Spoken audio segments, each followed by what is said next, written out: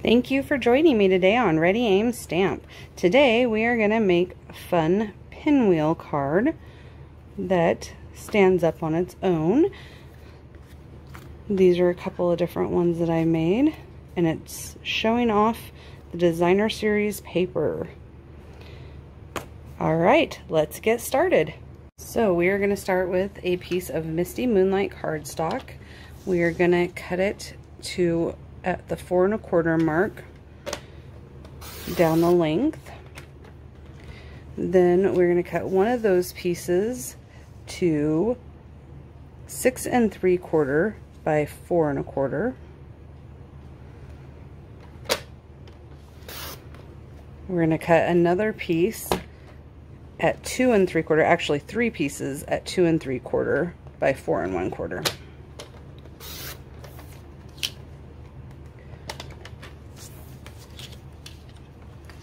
I chose these sizes because they will, when the card is folded down, it still fits in a regular A2 envelope as opposed to a 6 by 6 square envelope or other sizes that I might not have on hand. Alright, so then I'm going to take the piece of 6 3/4 by 4 1/4 and I'm going to score it at 1 inch, 2 inches,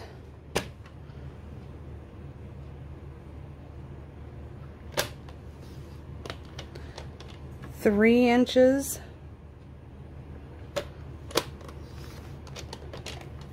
and 4 inches. And I just used the inch mark over here off to the side to line up, and I lined my score lines up with that. Okay, so then we're going to use some of the Beauty of the Earth Designer Series paper. And I'm going to cut that at 4 inches.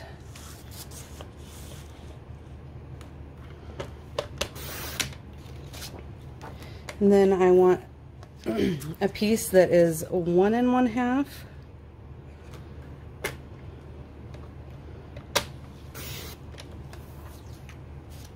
And I want a piece that's 2 1/2 inches.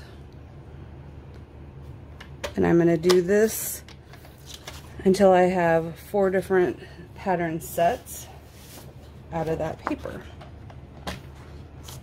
And I just kind of planned ahead and kind of decided what I wanted my main focus prints to be on this card, because there are going to be some pieces of the DSP that are left just to on their own, because sometimes I think it's a shame when we hide our designer series paper.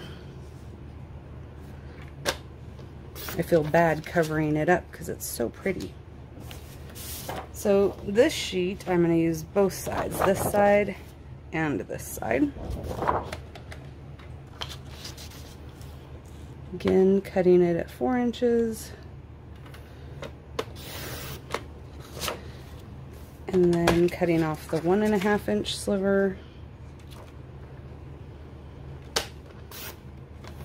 And the 2 1/2 inch piece.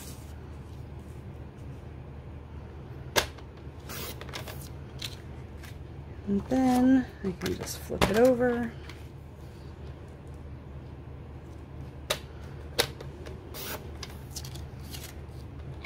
And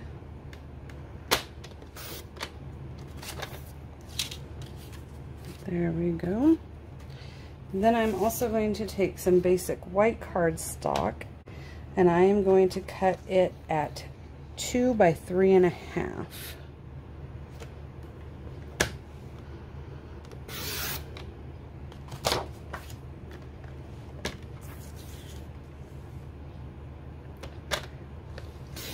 And I'm going to keep this little piece handy because I'm probably going to use it too. Alright, be right back. I almost forgot that I actually want 2 of these little pieces to be 2 by 3 1/2. And I think this small piece might be big enough for what I want. just barely. So I'm gonna have to go grab a Post-it note to make that work. All right.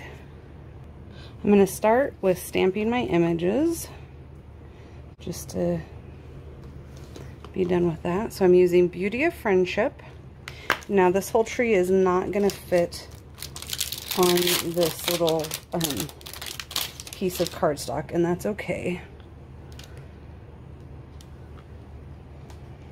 I'm gonna use cinnamon cider for my trunk.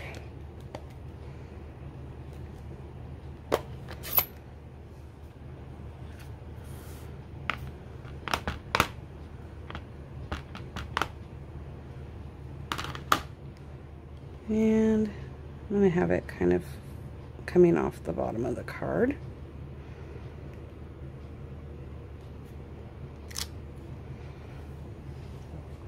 Okay. And then I'm going to switch to the branches, or the leaves. And I am gonna do the lighter part first, which is the bushier part. And I'm going to use Soft Succulent for this part of the tree.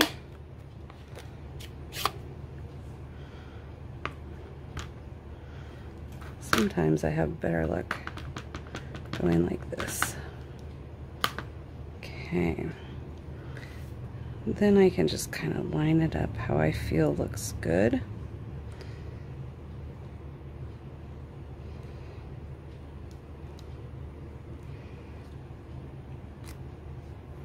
And then you can see that it already kind of creates some shaded areas from the way this stamp is, which is very nice. And I'm going to grab the dark shadowy parts of the tree, and I'm going to switch to Evening Evergreen for this part.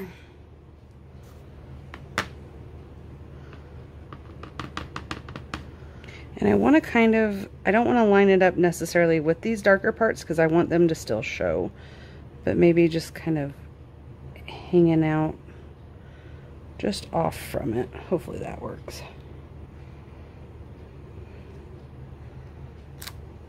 Yeah, like that. So that you see all three of those shades in there.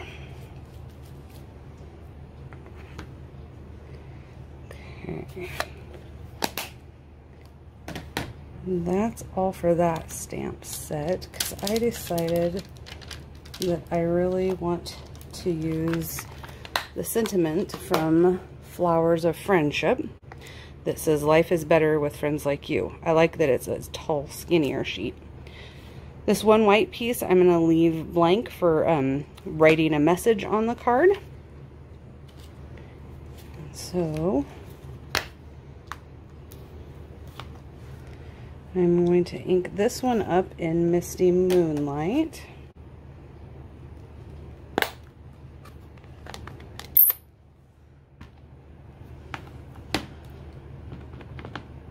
And then you want to watch the edges because it will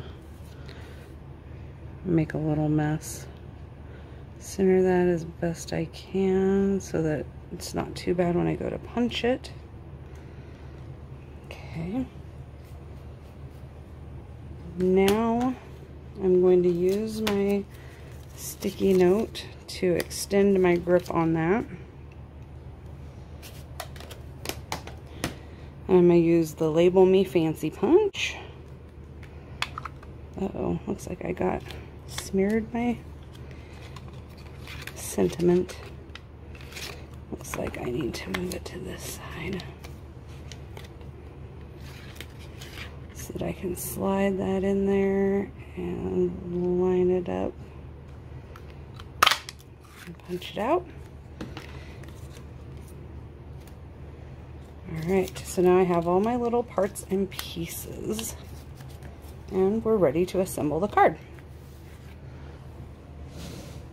So before you get going too crazy, You want to get your bone folder, and you want to burnish each of those 1-inch score marks.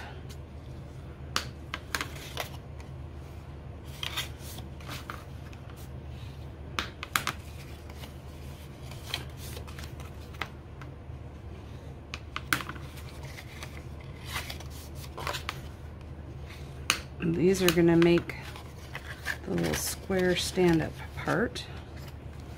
I like to kind of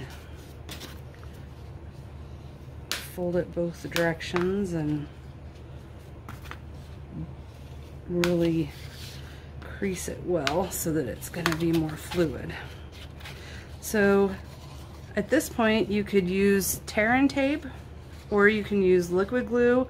I'm sure you could use the Stamp and Seal Plus, where it's a little stronger of a seal. I'm just going to use my multi-purpose liquid glue. I'm going to glue up that first flap, fold it over, and I want it to line up. Put a little pressure on it so it can seal. And then I'm just going to go to this next part.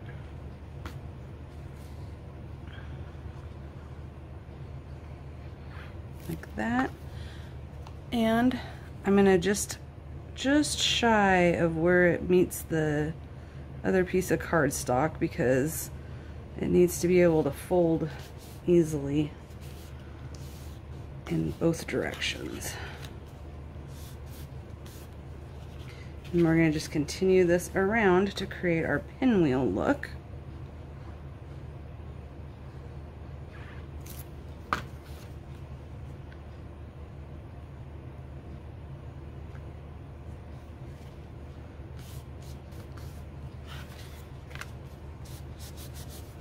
And that one doesn't quite stand up.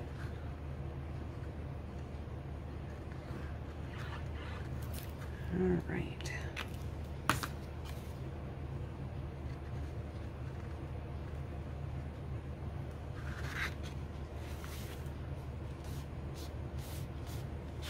All right, so there we have a flat card, but there it stands up.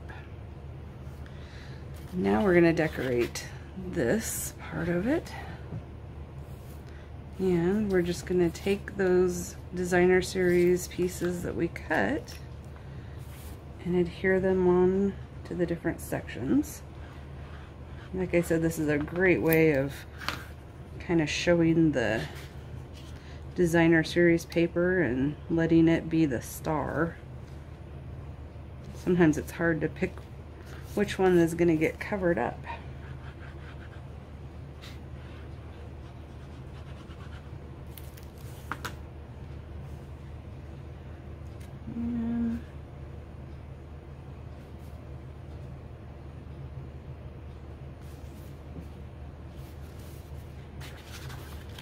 Switch the next section. I think I'm going to put one of my green pieces so that there's kind of separated.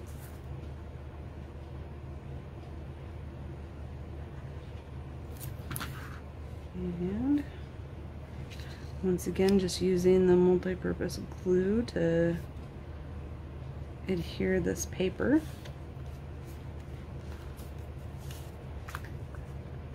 I think this one might be one of the ones that I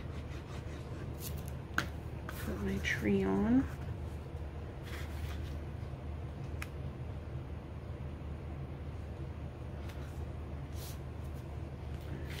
Okay, switch it over, and now we're back to a blue. You could do this as, you could stamp the trees instead of using the designer series paper, and you could use the playful alphabet dies, and you could put all 4 seasons and have spring going down this way. I don't know that winter would fit very well. You might have to get creative at that.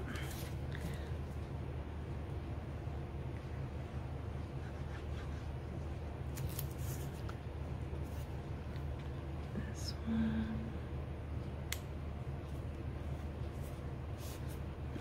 And then we're down to the last little panels.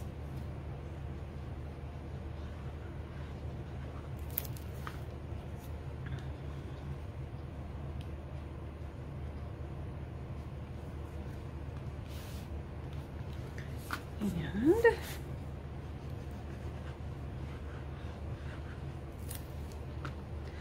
this is already fairly thick when you have all these layers. You can add some dimensionals, but if you're gonna mail it, any dimensionals or bling is gonna increase that price and make it so that you can't hand cancel that. Okay. So this part, I wonder if I should do, this part is my tree. Is gonna sit on.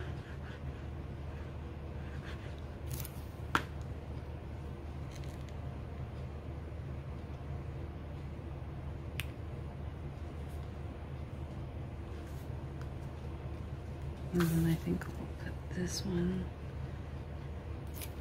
over here, and you could add more things. I just, like I said, I don't like to cover up all the designer series paper, especially if it's got a pattern on it that I really like. So then I'm gonna put where you're gonna write your message to the recipient, say love you friend, whatever, right here.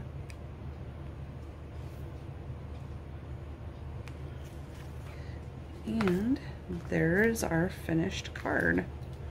Pretty quick and simple, and yet very fun.